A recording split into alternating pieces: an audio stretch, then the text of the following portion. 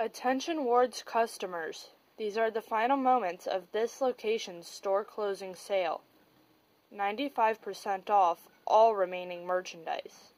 We're sorry to leave you.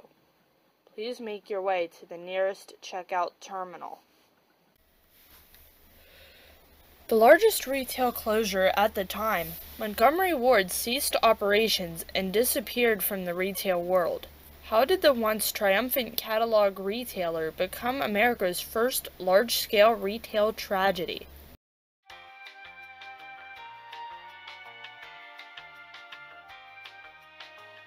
The story of this once great retailer starts in August of 1872. Aaron Montgomery Ward saw that agricultural America had a need for a way to have goods delivered to their door. He invented the concept of the mail-order catalog, starting it as a single sheet of goods. This sheet of goods would grow into a full company that published large catalogs. These catalogs grew to over 500 pages of goods, from farming supplies and home improvement to whole homes and clothing. If you could name it, a Montgomery Ward catalog would have it. Montgomery Ward was also the first company to have a satisfaction guarantee before the company was faced with strong competition from a newer mail-order catalog, Sears, Roebuck and Company. In 1926, the first brick-and-mortar Montgomery Ward retail store opened in Plymouth, Indiana. The company expanded rapidly and in 4 years grew to 556 stores nationwide. However, sales started to decline as America entered the Great Depression in 1929. Sewell Avery came to help the company out of a spiral of mounting losses and had some success doing so. He would have the U.S. government as well as worker unions against him. Both groups staged interventions against Avery, and Franklin Roosevelt would cease operations within Montgomery Ward on December 27, 1944. This seizure was due to Avery refusing to comply with terms of 3 bargaining agreements with the United Retail, Wholesale, and Department Stores Union.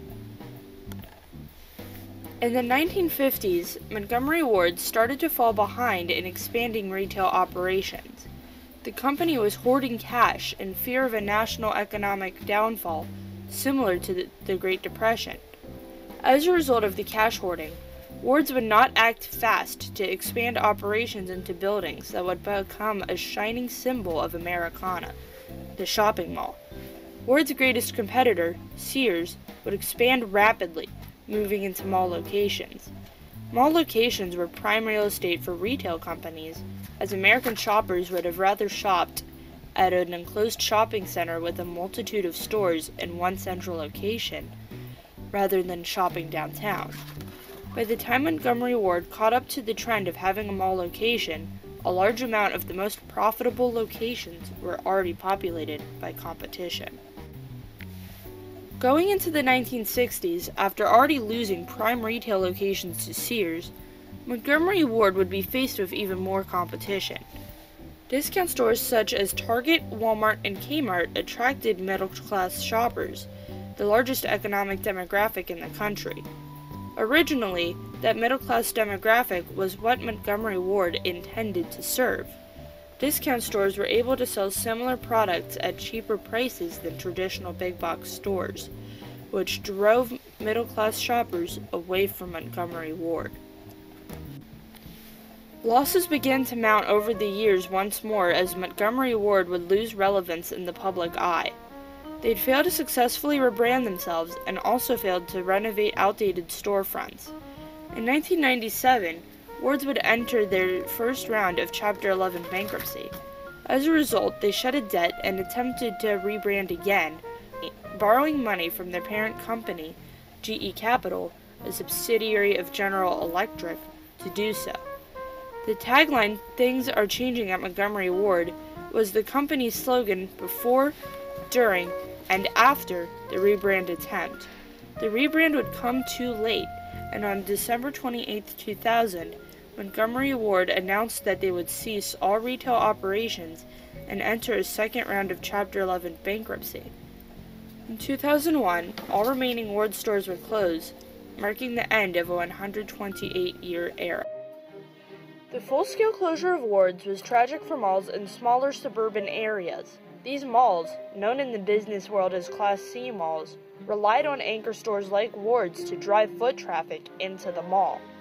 Without Montgomery Ward, these malls couldn't attract enough customers to remain truly economically viable.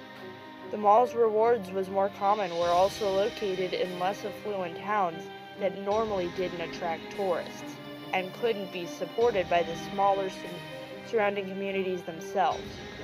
These malls were built in these smaller suburban areas for a variety of different reasons, namely to either attempt to attract tourism or to respond to an original skyrocketing population in the surrounding area.